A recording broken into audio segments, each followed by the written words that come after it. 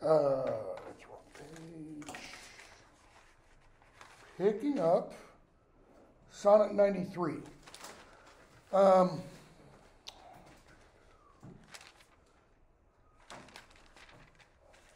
93 and 94 are, I think at least, and others have suggested this, kind of companion pieces. You got to read those two together. They are also like, there's another set, and I can't remember where they are. Anyways, 93, and I'm going to do these two rather, I do have 94, right? Yeah, rather quickly. Now, the other day I talking about the relationships. So you have the speaker, golden-haired youth, dark lady.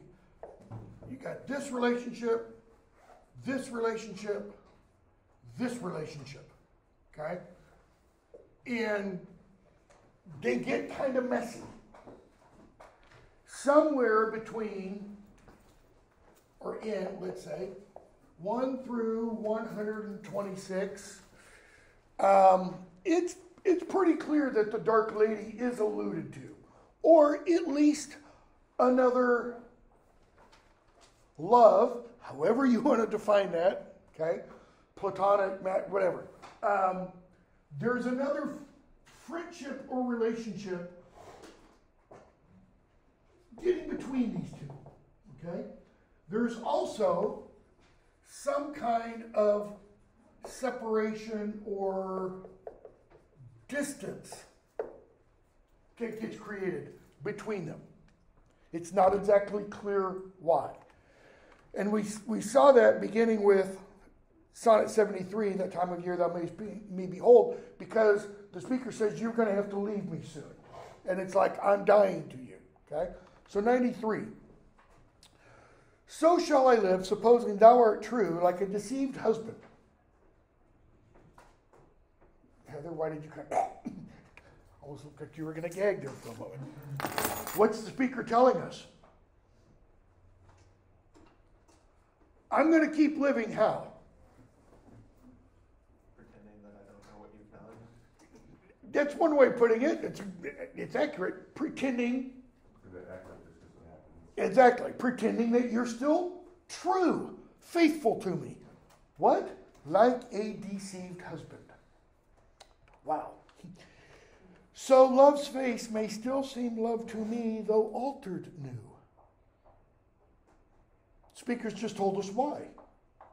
He's going to act like I don't know what's going on. Thy looks with me, thy heart in other place. As long as you're still looking at me, I don't care about whatever else happens. Notice there should be a resonance between this and some of what the wife of Beth says in her tale. Not in the prologue, in the tale. Okay?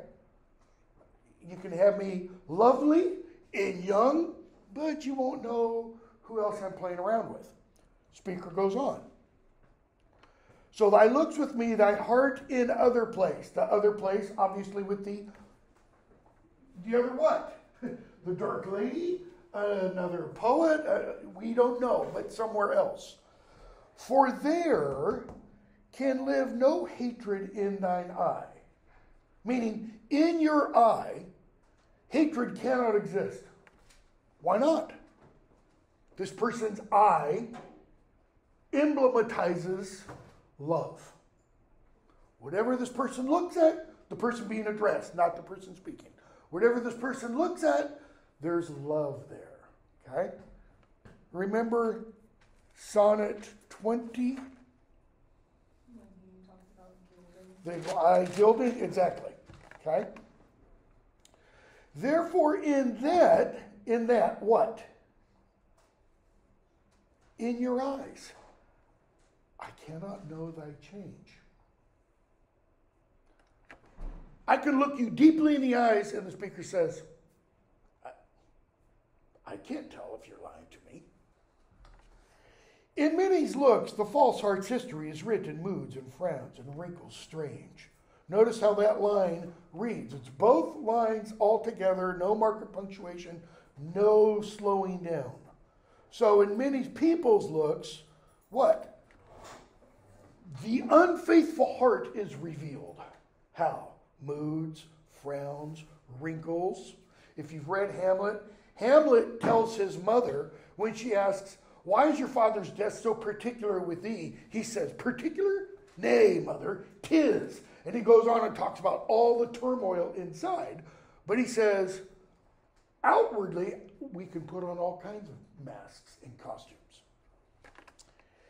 But heaven in thy creation did decree that in thy face sweet love should ever dwell. Someone looks at this person and it's just love. That love is embodied. Okay?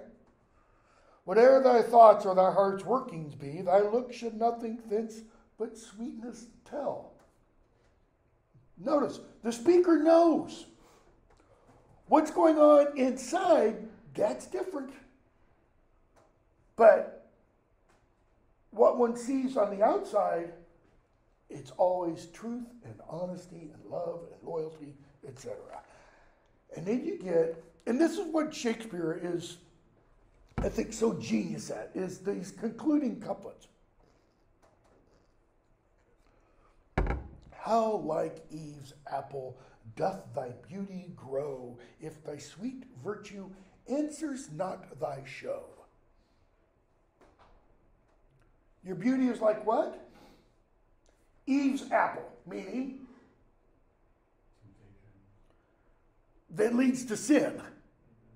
It's not just temptation, it's the biting of the apple. How like Eve's apple doth thy beauty show. The beauty is what? The beauty is the temptation. Okay? Your beauty will be like Eve's apple if what? And by the way, those sonnet sequences that I mentioned the other day, Astrophil and Stella and Amoretti, they are largely about not just the speaker's loves, but virtue. Most of the sonnet sequences during the Elizabethan period, the idolized beauty, the idealized beauty is a model of virtue in all of its contexts. Truth, honesty, justice, beauty, real love, all those things, okay? Your beauty will be like Eve's apple, meaning leading one to sin, unless what? Unless you basically get your virtue up where your beauty is. Unless in here you are really virtuous. It's the idea I've mentioned before. The Platonic notion that beauty on the outside means beauty on the inside. Okay?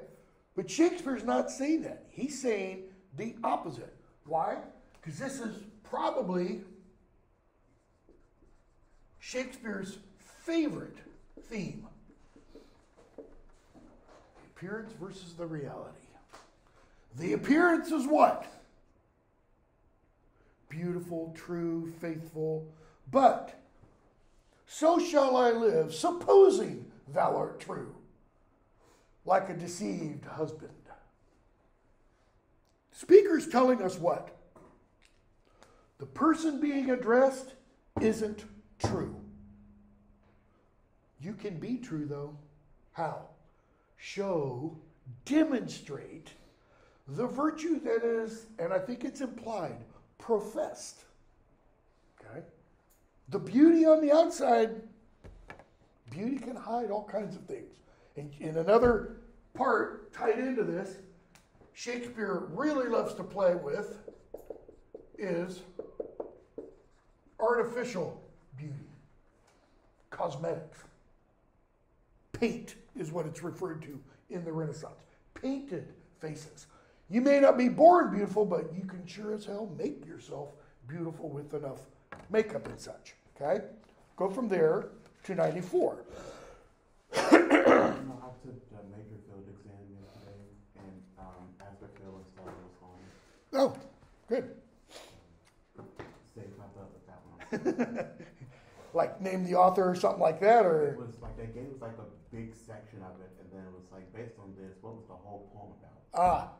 And then something about based on Esther Phil's tone in the poem, how does he like feel about Stella or something?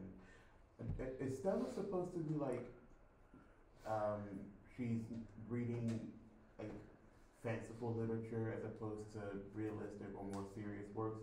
Because that's what that section of the poem was about. And apparently that was the correct answer. I don't know. I can go back. I don't remember. Anyway. I remember Stella reading letters, but I don't remember reading a particular genre of literature, so to speak. 94. They that have power to hurt and will do none, that do not do the thing they most do show, who, moving others, are themselves as stone, unmoved, cold, and to temptation slow. Now, we can spend literally the rest of the entire period just unpacking those 4 lines, because there's all kinds of Aristotelian thought, first mover, prime mover, all that kind of stuff. So, they that have power to hurt and will do none, that is, and won't do any hurt, that do not do the thing they most do show. And you've got a gloss down at the bottom. It's not entirely clear what this thing is, but it probably relates to romantic or sexual activity. Though they inspire love, they do not reciprocate. Possible paraphrase. That do not do the thing they most do show. The most do show, that's this. The speaker is suggesting, you can kill me with your looks. That's a Petrarchan image. That's a Petrarchan convention. But the person doesn't. The beloved doesn't do that. Notice, they don't do the things they most do show, the things that their face reveals, like love, for example. Who, moving others, that is, a person being dressed, their show moves others. Remember Sonnet 20? A man in hue, all hues controlling. That's the moving. Okay? I'm not saying this is addressed to the golden-haired youth. I'm just saying that's a line that kind of helps inform this. Moving others are themselves as stone. Their beauty attracts like a magnet. But the people with this kind of beauty, or this individual that's being addressed, doesn't do what? Doesn't move. Doesn't demonstrate or show or act out love kind of in reciprocation.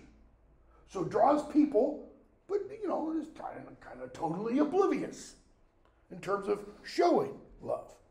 Unmoved, cold, and to temptation slow. Meaning not drawn to temptation. You've got a gloss. Slow to respond to, really. Not a helpful gloss. To temptation slow doesn't just mean slowly drawn. It means not drawn. It's almost litotes. Okay? These kinds of people, rightly do inherit heaven's graces, and husband nature's riches from expense. Husband doesn't just mean conserve. It means manage. The science of animal husbandry is managing flocks and herds and different kinds of animals and such, producing better ones through genetic engineering and all that kind of stuff. They are the lords and owners of their faces. That is, they control how they look. Okay? Others, but stewards of their excellence. Other people, the speaker is suggesting, not the ones kind of being discussed, other people are merely stewards. They're not the owners of their faces. They kind of control, but they don't totally control. So every now and then there might be a glance given or a wink given. That's accidental. What can that glance or wink do for another person? It could be a sign, right? Teenage boys, often if they've got an interest in somebody, just a mere glance or a mere smile will be enough to send them over the edge. Well, that's Petrarch does all of that stuff in his sonnets. The summer, what? Why are we talking about flowers now? Talk about a huge shift. The summer's flower is to the summer sweet, though to itself it only live and die. That is, it sweetens, it beautifies, to use a Hamlet phrase, the summer. But in and of itself, that flower is nothing. It'll just live shortly and then die. But if that flower with base infection meet, the basest weed outbraves his dignity. The basest weed does what? Overcomes the flower. Destroys the flower. You've got a gloss there, I'm afraid to look at it. The most common weed will outshine a lovely flower that has been infected by disease. Okay? For sweetest things turn sourest by their deeds. See the connection with 93? Lilies, I love this line, just lilies that fester smell far worse than weeds. Why lilies? Why not roses? Lilies symbolize death, usually? No. Almost the exact opposite. Lilies symbolize purity. And if something is pure and it festers, festering implies what? Where's the rot? It's on the inside. Okay?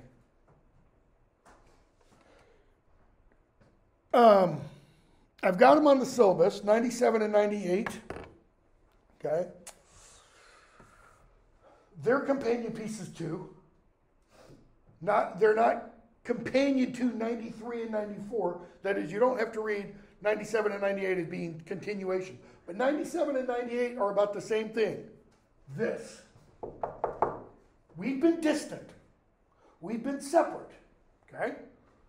How like a winter hath my absence been from thee, the pleasure of the fleeting year. Notice, the thee is the pleasure of the fleeting year.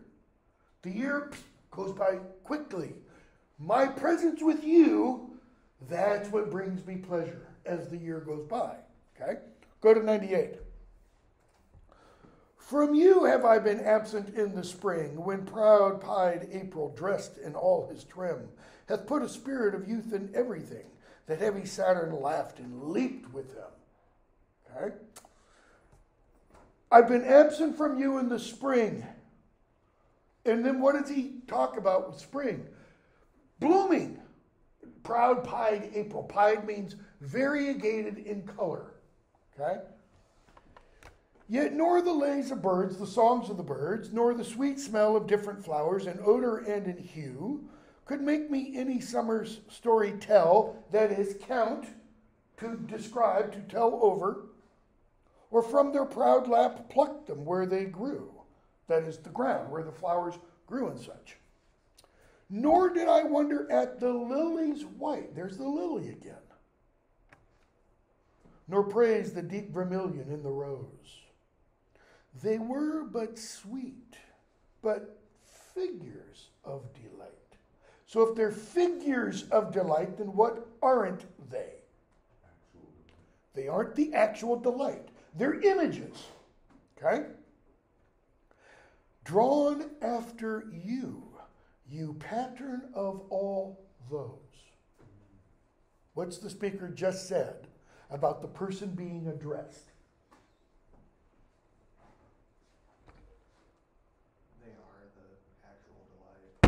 The person is the actual delight. Let's use the Platonic imagery. The person is the form of beauty, sweetness, delight. So if the person is the form, again, Platonic language, stuff we've seen before, you shine a light behind that, and what does that create? A shadow of an image of sweetness, delight, beauty, etc. So these other images, the lily, the rose, etc., these are images, figures of delight, drawn after you. These are the shadows of you. Yet seemed it winter still, and you away, and with your shadow I with these did play. What's the speaker just said? He's like sort of forced or relegated to fancy and the imitations of the sort of ideal love and perfection. Okay. And he's away from, I'm assuming, the youth. You're mostly there. Let me ask, de-intellectualize it a little bit. Bring it down to earth. What's the speaker saying? You were away, so? Elvin or Stephen Bishop, 1970s, had a song. If you can't love the one you want, anybody know the rest of the lyric? Love the one you're with. Whoever the person being addressed is gone. I don't want to be alone. I don't want to be without pleasure. So if I can't have the lily, the sunflower's not bad. The poppy isn't bad to pick your flower. But they're what? Oh, honey. They're just images of you. What's the speaker trying to say? No, these weren't serious flings. They were just images of you. So really, my love was directed at you. Yeah, you think that's going to fly? You get caught, you're married, you get caught in an affair. No, it wasn't really her that I was attracted to, honey. She was in the image of you. If I tried that on my wife, boom. Okay? 6 feet of ground is what I would inherit. All right? Those two, 97 and 98, are very, very similar. Go through and read 97. Because I'm going to try to get through as many of these as possible. Go to 116. We might come back. I think I have it. Yeah, we might come back to 106. But 116 I'm probably going to spend a little bit more time on. I just love this poem. It's usually also included in the 100 best love poems. And this is much more of a love poem than, the last two poems I have on the syllabus. To the Virgins to Make Much of Time and To His Square Mistress. Those are both Carpe Diem poems. Seize the day. In another class that I'm teaching, Intro to Lit or Appreciation Lit, whatever it's called, the textbook includes those two under for tone and style in 4 love poems. Those are not love poems. They are not love poems at all. The first one, maybe kind of. The second one's about sex. Pure and simple. And it has, and I'll tell you right now, it has one of the most disgusting images ever in the English language. Which one? Which one? I want to look that up quickly. To a Square Mistress. Okay? More disgusting for women than it is for men. I'll just warn you right now. So, Thanks for the warning. 116, and I'm going to make it, hold on one second. Let me just see. 979, is that? I think this book glosses it now. The word that I'm thinking of that is used.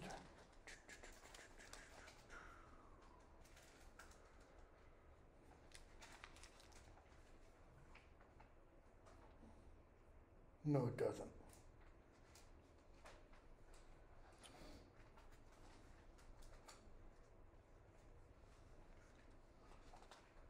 So I'm going to have to gloss a word that ought to be glossed.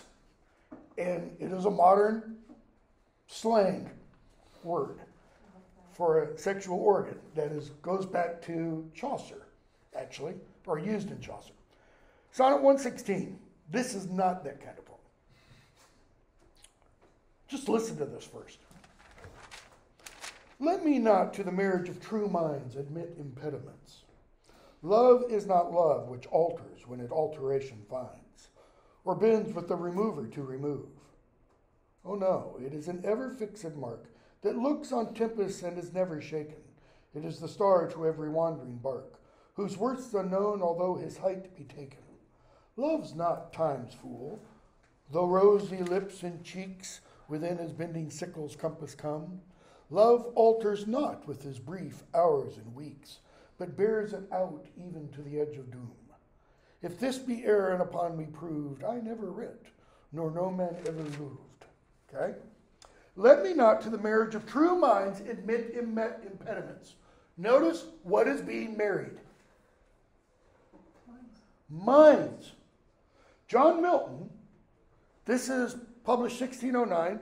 John Milton, about 40 or so years after this, writes a pamphlet, little book, called The Doctrine and Discipline of Divorce. Okay? Milton is considered one of the great Puritans. Puritans are pretty much against divorce. Milton and his wife did not get along. They hated each other. And he's writing for the justification that I can get rid of this old hag. Okay? And he uses not this line from Shakespeare, but he uses the meaning of this line. Milton argues, if there is not a union of the minds, you will not have any other kind of union. And a dissolution of intellectual union means the divorce has already occurred. Whether one gets a church or state divorce, that's irrelevant. The two have already separated. Where the two became one, already rent asunder, to use the biblical language. So let me not to the marriage of true minds admit impediments. What's an impediment? It's something that stops you from walking. Okay? So the implication here is the marriage means what? A drawing together. Let me stop the coming together. Let me not stop the coming together of these two minds. It's probably an allusion. You've got a gloss. I think it mentions it. Yeah, the marriage service in the Book of Common Prayer. This is a reference to the banns. If any of you know cause or just impediment, why these two persons should not be joined together in holy matrimony, ye are to declare it. In Shakespeare's day, the banns were read, B-A-N-N-S. The banns were read over 3 consecutive Sundays prior to the wedding day of a couple. For Shakespeare, the banns were only read once. We know. Why? Because Anne was 6 months pregnant. And they didn't get married in Warwickshire. They got married in a county, I think, next to Warwickshire. Okay? So, marriage of true minds. Love is not love which alters when it alteration finds, or bends with the remover to remove. What does that mean? You've got a gloss, 14, remover, one who changes or ceases to love. Love is not love which alters when it alteration finds, or bends with the remover to remove. This is one of the reasons why this is one of the greatest love poems. Love doesn't cease even when you have stopped being loved by someone else. Bingo. And you can understand why people, I don't know that if it's still done, I know it was happening in the 70s, in California at least, would use this as part of their wedding vows.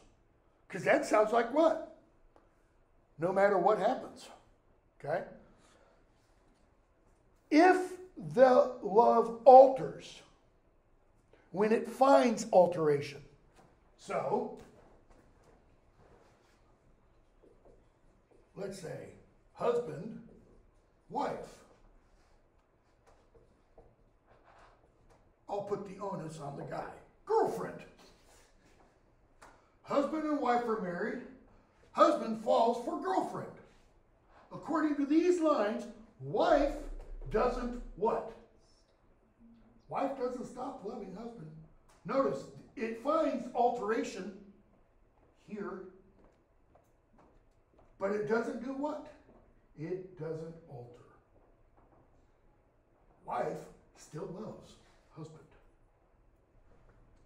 21st century, most people would say, well, it's pretty damn stupid. Could it also be like a pun on the word altar, like an altar in a church? No, I don't think so. Because there would have to be something in the lines that indicate that kind of physical altar. And it's pretty clear this is the verb rather than the noun. Love is not love, which alters when an alteration finds or bends with the remover to remove. So, if husband goes and cheats with girlfriend, and wife discovers it, and wife says, well, yeah, well, F you, I'm out of here. What does the line mean? That wasn't really love. Okay? What she's saying is we weren't really, or I didn't really love you. Notice it doesn't say anything about the one who's doing the alteration at the beginning. That's out of the picture. Why? Because I can't control, let's bring it personal, I can't control what my wife does. I like to think I can at times, but it doesn't happen that way. What can I control? That's another idea that we kind of lost track of, I think, in the 21st century. That we become mere victims to everything of fate rather than I can control things. So, or bends with the remover to remove. That is the other half of the couple. Oh no, it is an ever-fixed mark. Ever fixed. It is a permanent point, reference point. All right? That looks on tempests and is never shaken. Well, where are tempests? Where do tempests occur? Shakespeare's very last play, The Tempest. At the sea, in the sky, storms. So if it looks on tempests and isn't shaken, where is it? It's not in the midst of those tempests. Love is something out here. It looks down on these things. Okay?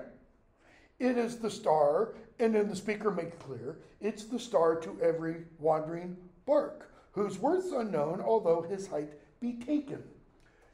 Like saying for a navigator in the northern hemisphere, love is like Polaris, the North Star. If you're in the southern hemisphere, it's like the Southern Cross. There is no, I don't know what the word would be. There is no southern star for Earth. If you're in the southern hemisphere and you can find a constellation, the Southern Cross, you can navigate by that. Okay?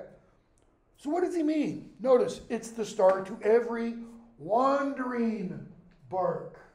Bark just meaning boat. If you're on the sea and you're being beaten about by the tempests, if you can find that star, you can do what? You can navigate. You can figure out where you are. Its height to be taken where it is on the degrees from the horizon will tell you how far north you are. Farther south you go, the higher up Polaris goes. Just the opposite. Farther north you go, the higher up Polaris goes, because when you get true north, you look straight up and there's the North Star. Farther closer to the equator, the lower on the horizon it goes. So, love's not time's fool. The rosy lips and cheeks within his bending sickle's compass come. What does that mean, time's fool? It's not deceived by time. Age? It's not deceived by time, passage of time. It doesn't wane the longer you've been together.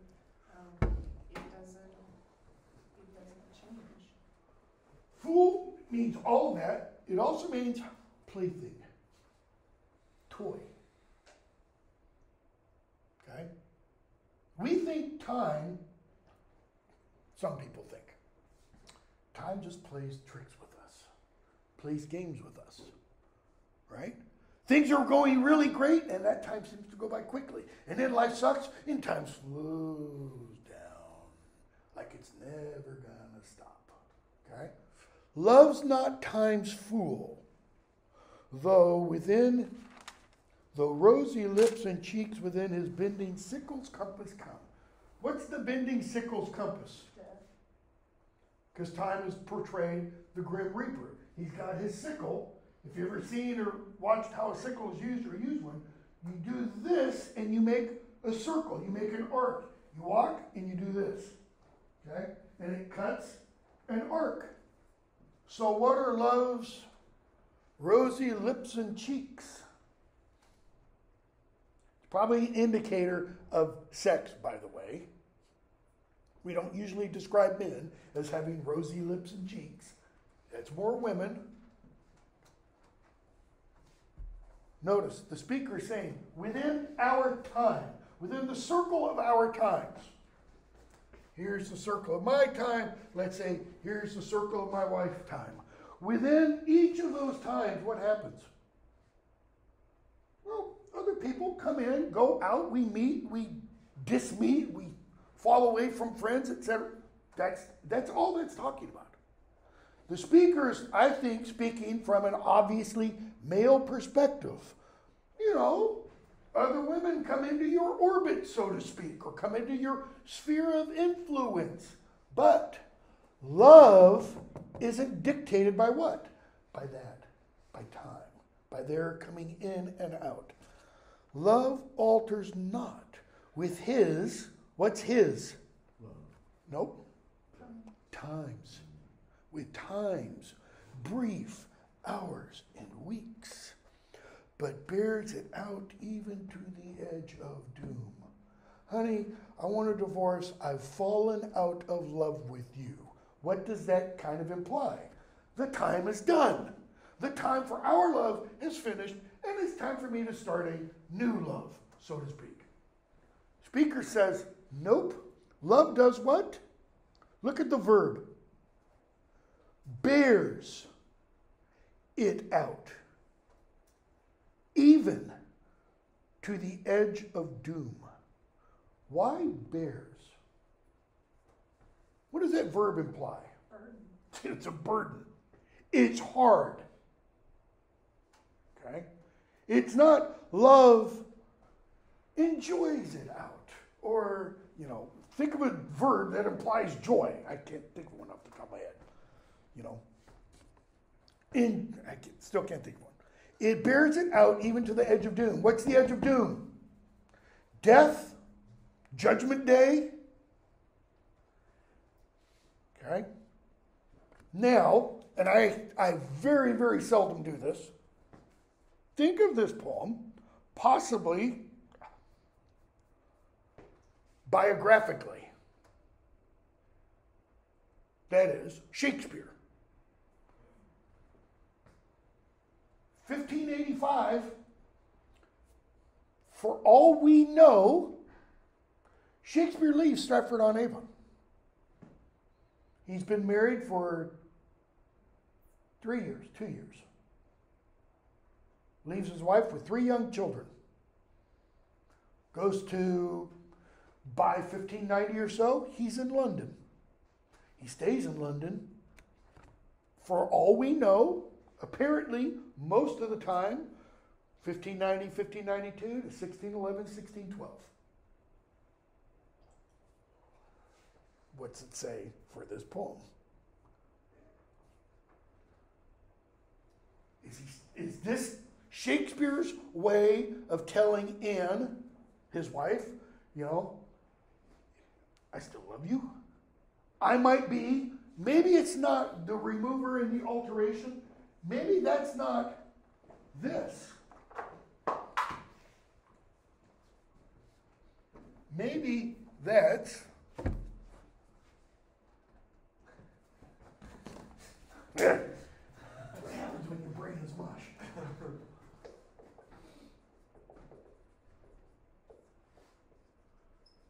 Maybe that's this.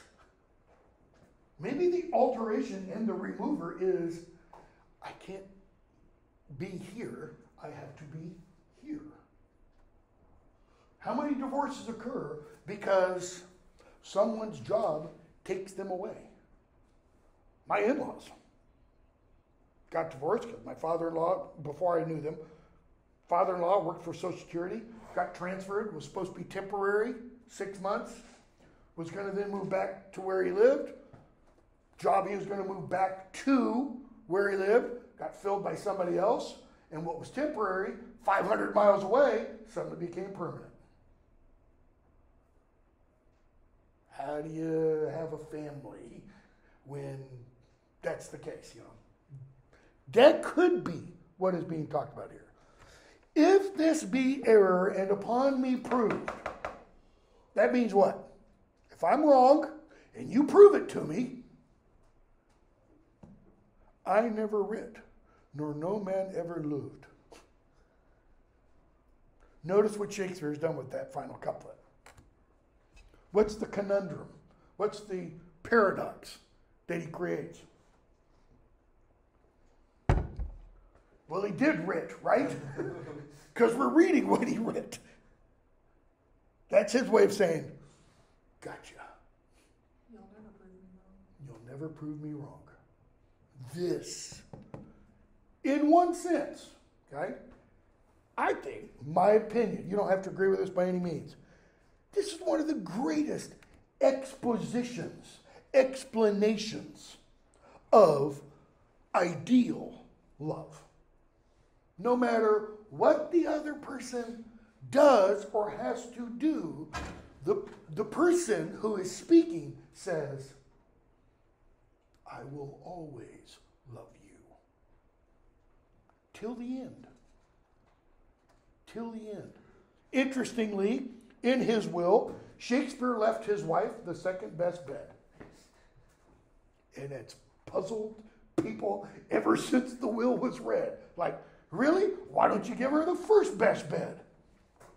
And it's been argued the second best bed was the best bed in the house reserved for guests. The marriage bed has been kind of worn out because that's what they sleep in all the time.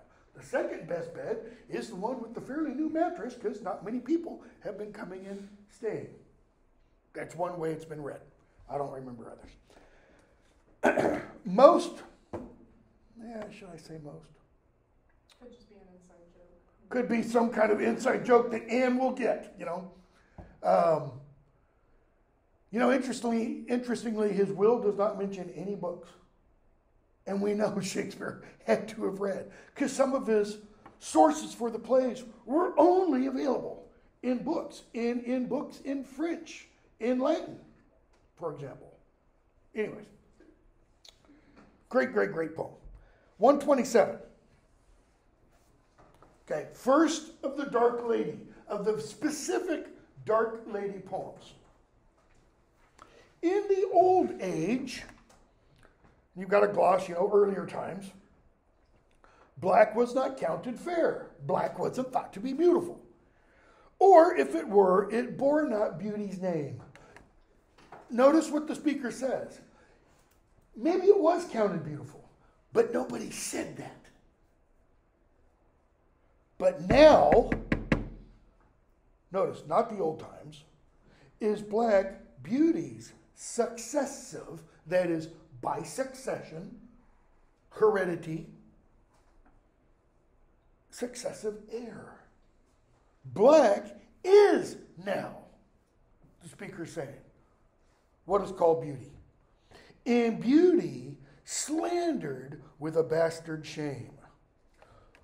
Footnote, the former, fair, conception, white, conception of beauty, has been discredited as illegitimate and false. Now, is the speaker saying that this is an idea or value held by society? Not necessarily. This is just the speaker saying this, okay? Lost my place. Line 5. For since each hand hath put on nature's power, what does that mean? This. Artificial beauty.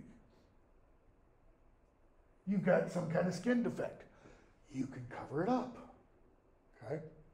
For since each hand hath put on nature's power, ferrying the foul with art's false borrowed face.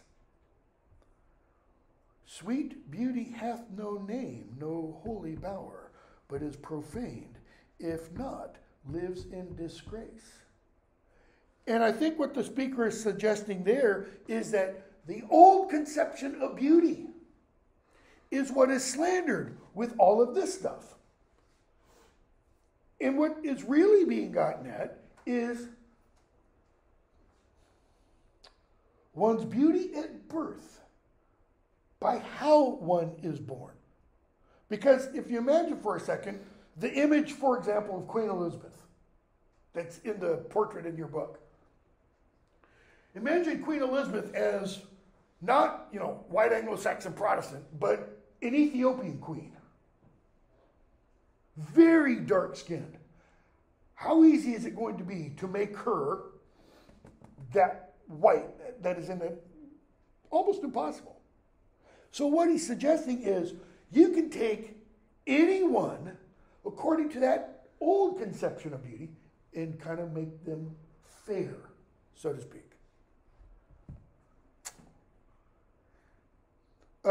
Sweet beauty hath no name, no holy bower, but is profaned if not lives in disgrace. Therefore, turn, summation almost, but it comes before the couplet. My mistress's eyes are raven black. See, the old conception is her eyes are like lights. Not just because of the shooting out the eye beams, but they draw one in. Her eyes so suited. Her eyes are suited to being black. Suited meaning apparelled, colored, like clothes put on. And they mourners seem at such who, not born fair, no beauty lack. That is, her eyes, my beauty's eyes, are like mourners, right? Because black is the color of mourning. Because they what? They look at those who are not born fair, meaning fair complected.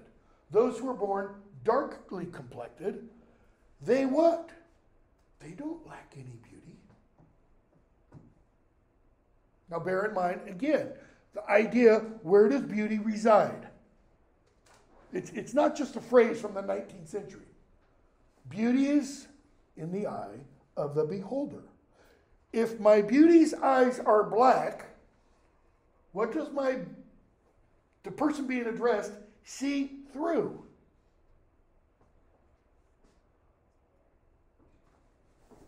Have any of you read Nathaniel Hawthorne's The Minister's Black Veil? Read that little short story. A preacher shows up to church one morning and he has a black veil on. Okay, so imagine this is black. Covers everything down to his mouth. Scares the bejeebies out of everybody. He never takes it off. From that morning, he's like 30 years old, until he's dead. His fiancée says, take it off one time. He goes, nope, not going to happen. And he explains, this is an emblem. It is a sign. It typifies something. And on his deathbed, I'll give it away, on his deathbed, he says, when someone says, take it off, he says, no, I look around me and I see a black veil on every face. Well, the black veil symbolizes secret sin. Not just all secret sins, but the one sin you say to God, God, you can have all these other sins of mine. But this one, I'm keeping this one. Ooh, I like this one. This is a good one. You can have all those. Just let me have this, right? Because he's seeing through what? The darkened veil, everything he sees is darkened. The implication is seeing through black eyes, what? Everything this person sees doesn't lack beauty. Why? Because beauty is no longer fair. Beauty is darkened. Sees everything darkened. Slandering creation. No beauty lacks, slandering creation with a false esteem. That's those not born fair. The not born fair doesn't only mean not born white complected. Because bear in mind, fair also means what? Beautiful. Those who aren't born beautiful, they do what? They slander creation with false beauty by putting on makeup, or today, plastic surgery. Nothing I hate more than an actor or actress who had been handsome or beautiful when they were 20s, 30s, and 40s, and they try to retain that into their 60s or 70s, and they look like they've got a plastic mask on, and their eyes like this. You know, so much plastic and Botox. Yet so they mourn. What's the they? The eyes. They mourn, becoming of their woe. That is, being fit, being meet, being appropriate of their woe, their sorrow. Why? That every tongue says beauty should look so. The eyes are mourning. Why? Because all the other tongues out there, they say beauty should be what? Okay. Go from there, skip 129 for a moment to 130. And then we'll come back to 129. Am I reading too far into this in line 10 and 127 where it says her eyes so suited? Could that be like soot? Like soot? S-O-O-T? No, suited like black? no, it's just like clothing. In attire. Your gloss tells you in attire. Being so suited, being so dressed in darkness. I mean,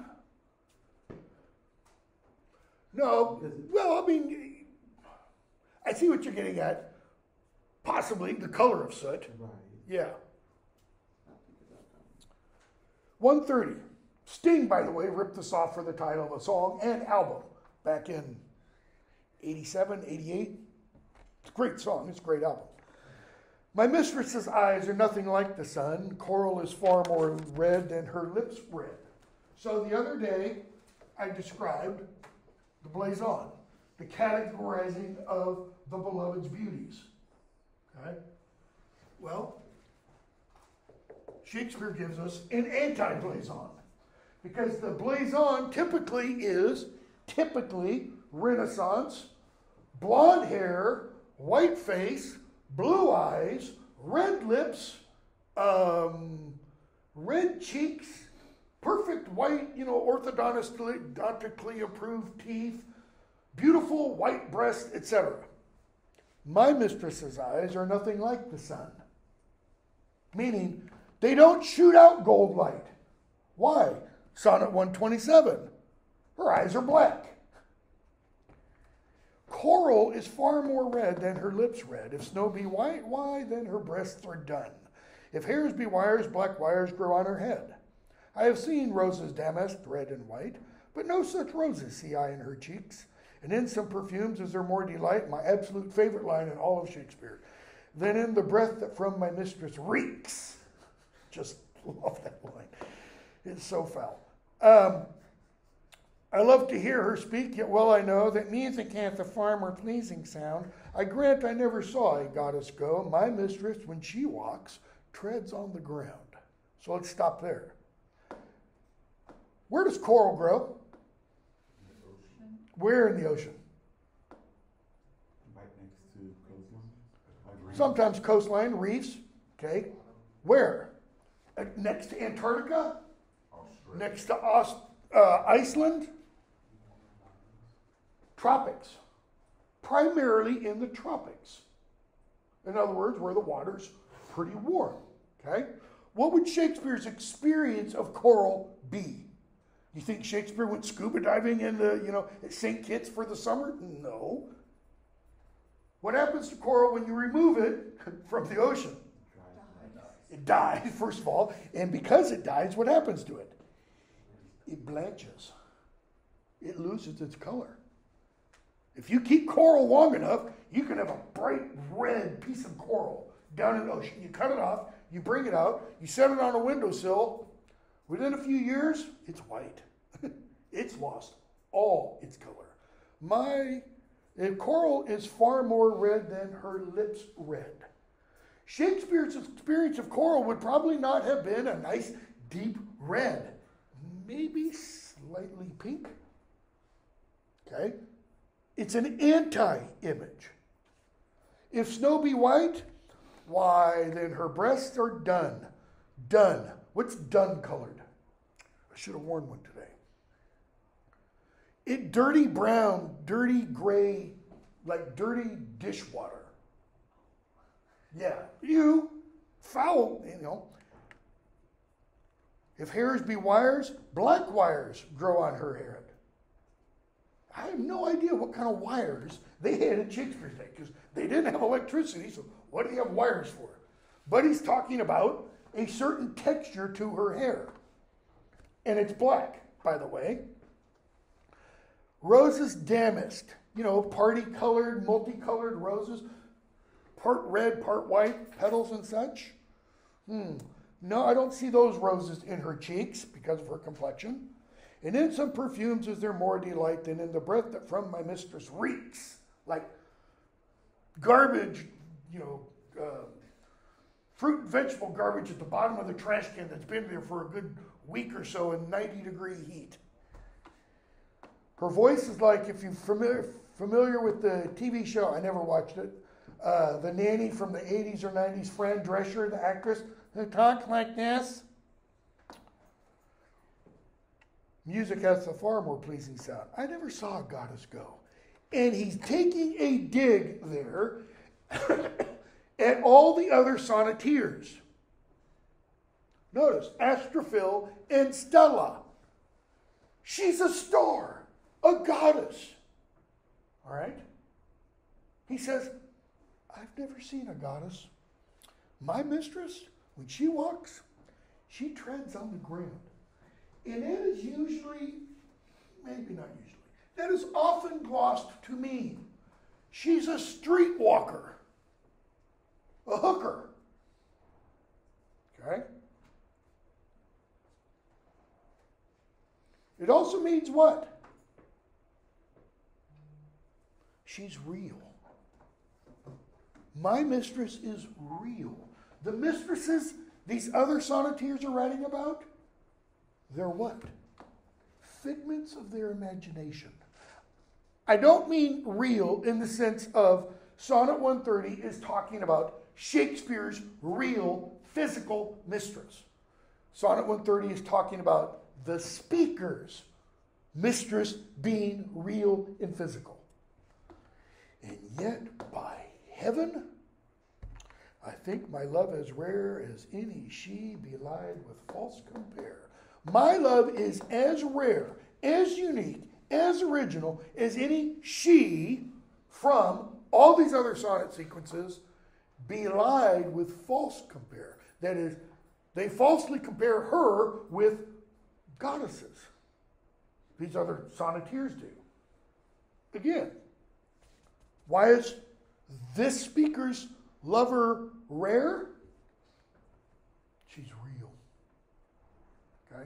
Now, little caveat to that interpretation. Amoretti by Sir Philip Sidney is to his wife. We know that. She was real. Okay? In that sonnet sequence, he refers to 3 Elizabeths. His wife named Elizabeth, Queen Elizabeth, and if I remember right, his mother, who was named Elizabeth. He kind of plays with that a little bit. Astrophil and Stella. Everybody reads that. I mean, everybody reads that, as Astrophil is Sir Philip Sidney, and Stella is Penelope Rich.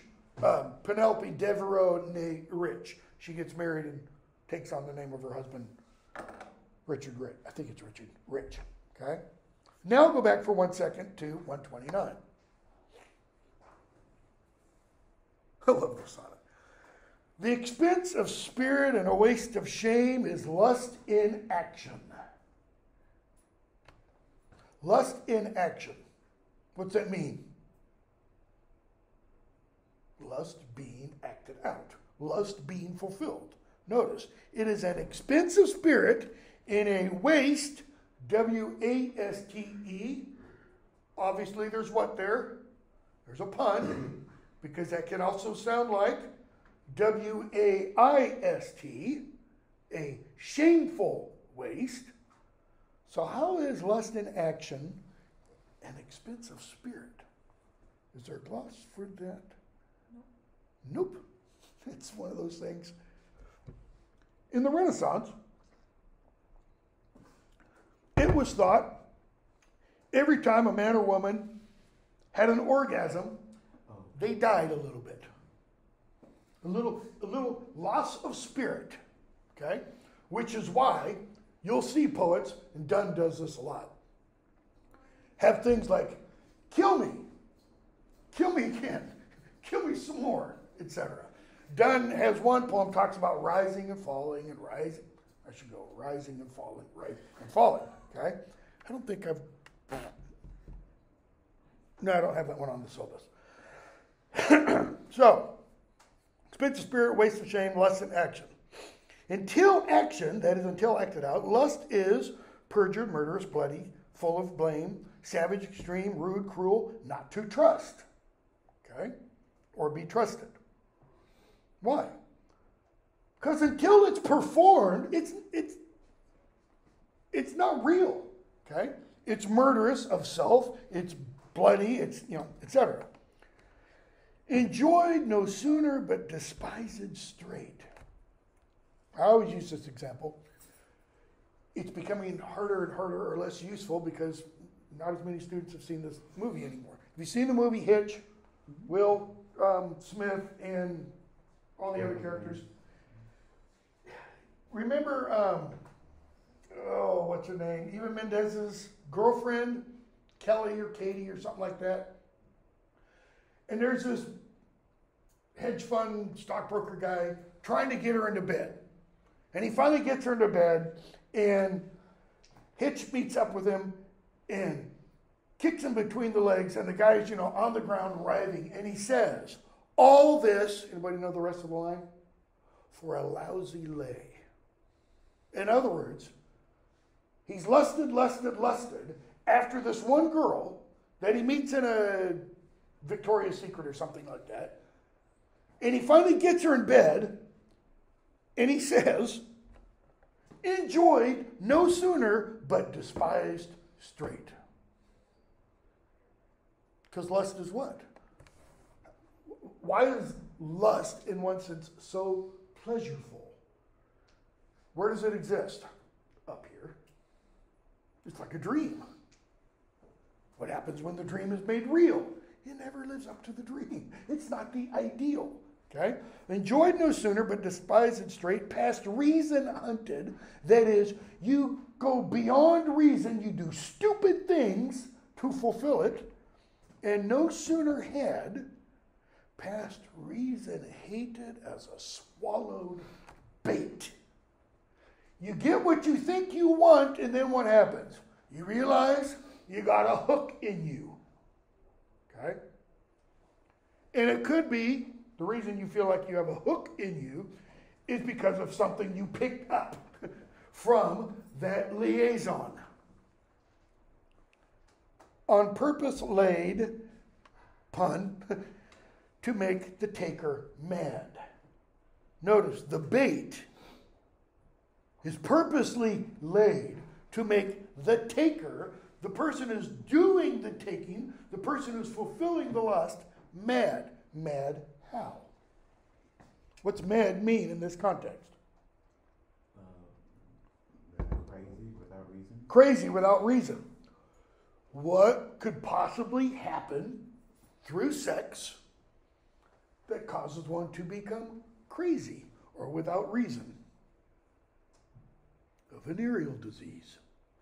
Rampant in Shakespeare's day, by the way. Okay? And there's all kinds of poems and all kinds of other stuff written about that talk about or that allude to the various treatments that were used for venereal disease, like mercury, which we now know kills you pretty quickly. It also kills VD, so, you have that going for you. At least you'll die without VD anymore. So, mad in pursuit, that is, crazy in pursuing it, and in possession, crazy, had, having, and in quest to have, extreme. You go to extremes to do all these. A bliss in proof, that is, in the act itself. Yeah, there's bliss there. Improved, gotten, taken, tried, attempted, all those things. A very woe. Before a joy proposed. And then proposed, they could echo, will you marry me kind of proposed. I don't think necessarily it does. Behind, so before it's done, the deed is done, it's a joy proposed, looked at. Behind, after the act is done, it's what? A dream. Why a dream? Dreams don't what?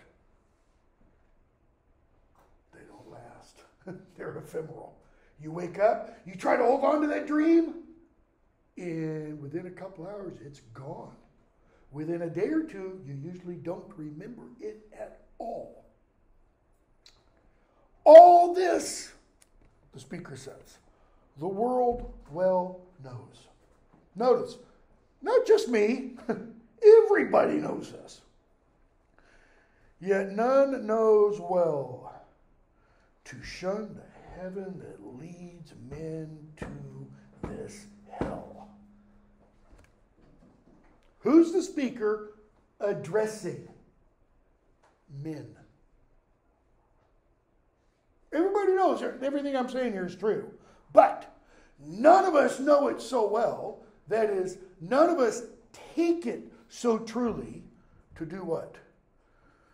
To lead us to say, go away, foul woman. Go away, temptress. Go away, desire. Go away. Okay? So they just don't learn their lesson. They don't learn their lesson. It's, you're damned if you do, damned if you don't. Women, what do? You can't live with them, but you can't live without them either, kind of a thing. Okay? So, question. Think of that sonnet here. Is this the speaker to the golden-haired youth? Is this the speaker, possibly the way some people have read the sonnets, is that the speaker is older than this person, and he's trying to dispense advice, like, stay away from her, she'll give you the pox. Because there is another sonnet where it's pretty clear the dark lady does give the golden-haired youth a VD. Okay? 135, hold on a second. No, skip 135 for a moment and go to 138. This is the one I'm adding.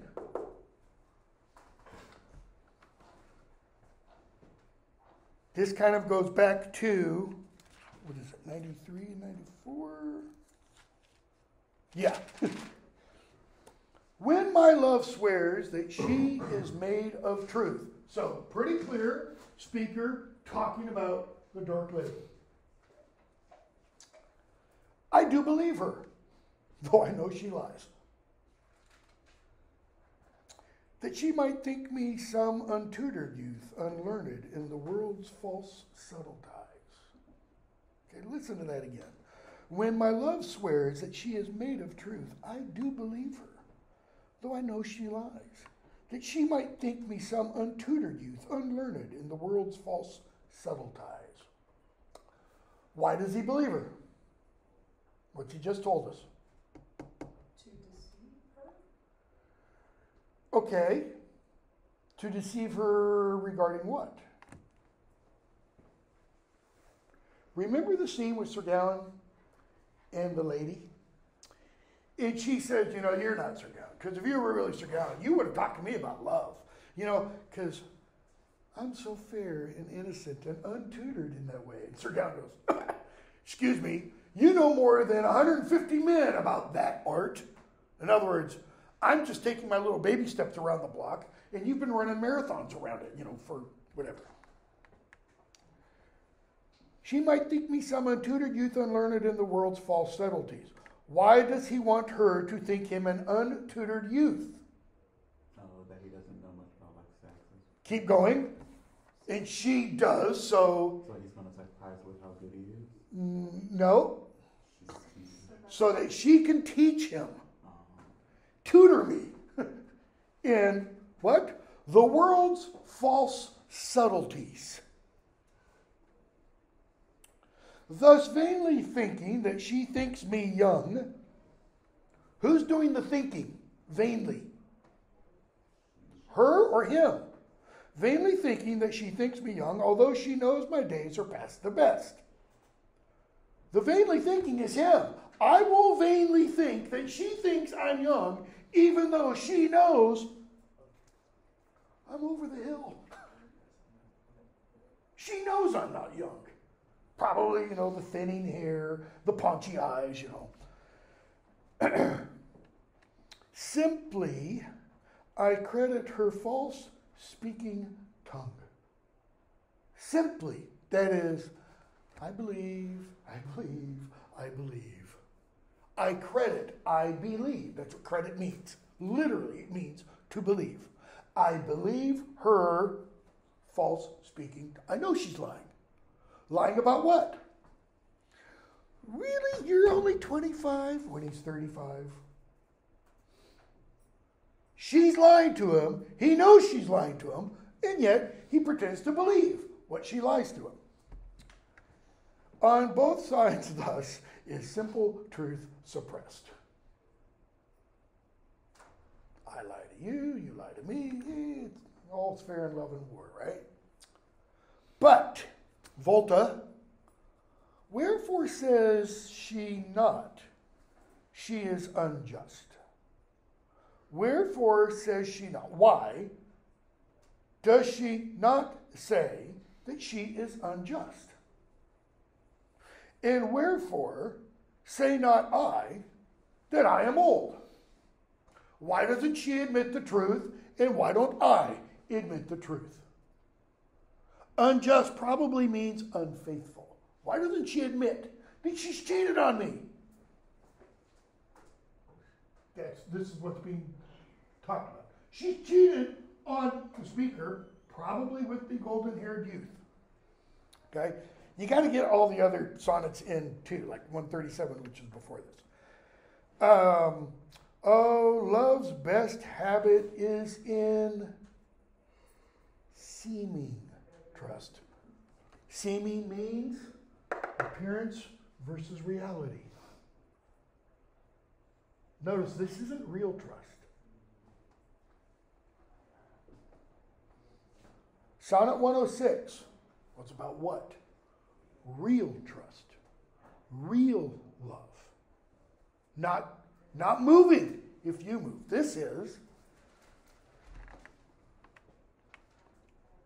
love's best habit is in seeming, pretending to trust and believe.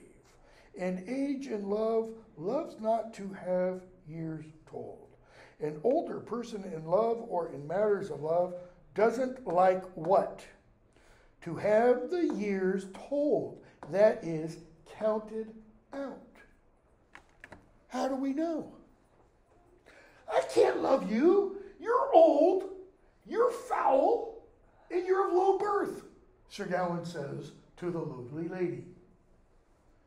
It's almost like he emphasizes the old part. The old woman says, stop. If you want me to be young and beautiful, but that's fantasy, this isn't. Therefore I lie with her, and she with me, and in our faults by lies we flattered be. Notice the pun. I lie with her, and I don't speak truths, and she lies with me. She doesn't speak truths. And in our faults, our fractures, our lies, our divisions, we what? We're flattered. She talks to me like I'm young. I talk to her like she's beautiful. We don't do it in here. Read sometime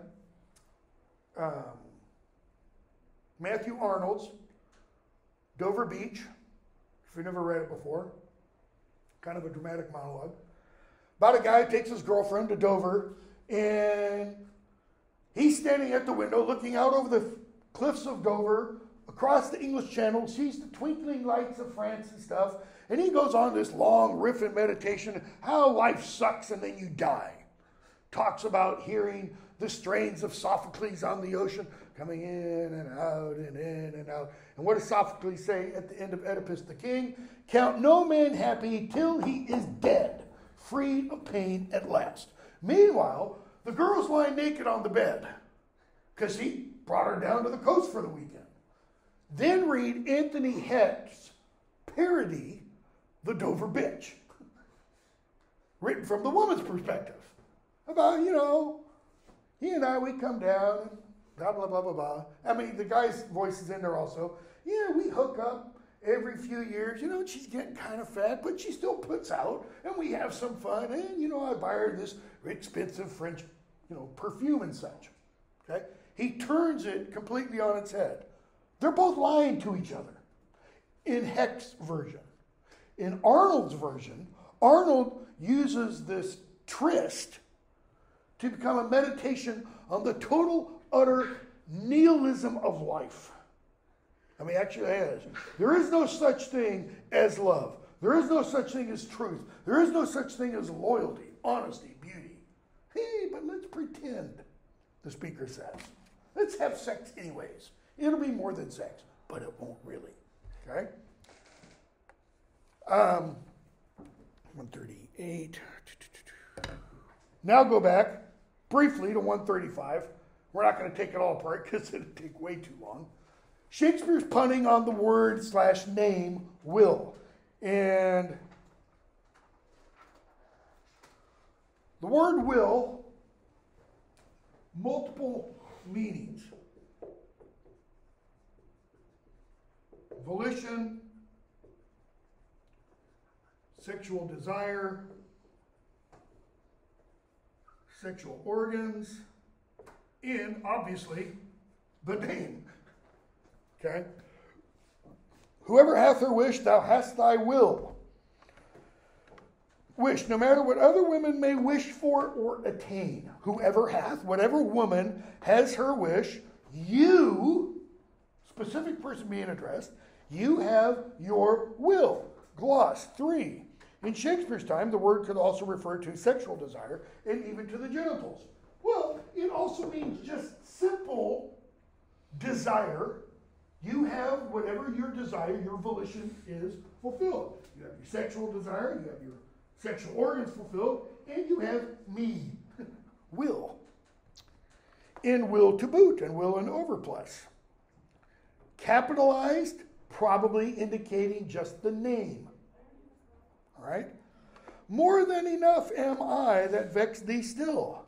Remember the other day I mentioned, there's this medieval and Renaissance commonplace that women cannot be sexually satisfied by one man. Okay? He's saying, honey, when you had me, you've had all men. You don't need any more. Okay? More than enough am I.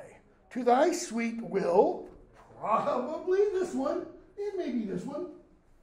2 or 3 definitions, 2 or 3. To thy sweet will, making addition thus. Let me add mine to yours. Wilt thou, whose will is large and spacious, and that's why they can't be satisfied by one man, because their will organ is opening, it's a hole, it can't be filled, so to speak.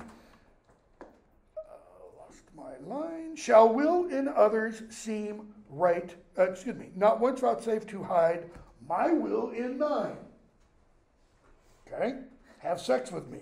Shall will in others seem right gracious, that is kind of like better, and in my will no fair acceptance shine? Why will you take another's will, but not mine? The speaker is saying. The sea. What? All water, yet receives rain still. Yeah, that's true. It in abundance addeth to his store. So, in other words, we have a simile. So, thou, being rich in will, capitalized, and being capitalized definitely refers to the name, but probably here in this context refers to the other three meanings. Being rich in will, add to thy, because notice now it's still capitalized, but that's not referring to his name. It's to your will, one will of mine to make thy large will more, to make her will enlarge. Might be saying, let's get you pregnant. Let no unkindness, no fair beseechers kill. Think all but one, that is, think all wills. Your gloss says suitors. Yeah, he's not speaking only about the whole package. He's talking about a specific part of the package, you know. Think all but one, and me in that one will. Now, you can read this, I think, almost like a companion to number 98, where he says what? We've been separated, and you're the flower, you're the greatest, you're the rose, you're the lily, but you know, there's all these other flowers around here. And while I was away from you, cat's away, mouse is going to play. But they were all just images of you. Here, the speaker is saying what? Baby, you had me, you don't need any other men. All men are found in me. Macrocosm, microcosm idea, all right?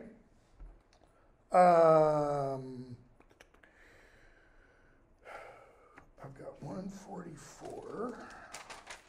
What time is it? 9:22. Two loves I have, of comfort and despair, which like two spirits do suggest me still. Two spirits. Bugs Bunny, Warner Brothers cartoons. Little angel on the right shoulder, little devil on the left shoulder. The better angel is a man right fair, golden-haired youth. The worser spirit, a woman colored ill, dark lady. To win me soon to hell, my female evil tempteth my better angel from my side. And there it's made explicit. She has taken him from him. And would corrupt my saint to be a devil, wooing his purity with her foul pride. And whether that my angel be turned fiend, suspect I may, yet not directly tell. Go back to those sonnets where the speaker says, I look in your face and all I see is love. But, supposing like a deceived husband, thou art true. In here, the speaker thinks, you've been false to me. False to me how? Sleeping with her. Is that because the speaker and the golden-haired youth are sleeping together? I don't think so. A lot of critics do. Wooing his purity, the speaker says, and she's ruined him with her pride. Whether that my angel be turned fiend, suspect I may, yet not directly tell. But being both from me, both to each friend. Notice, they only know each other how? Because of him. They're friends now, seemingly because this guy stupidly introduced them.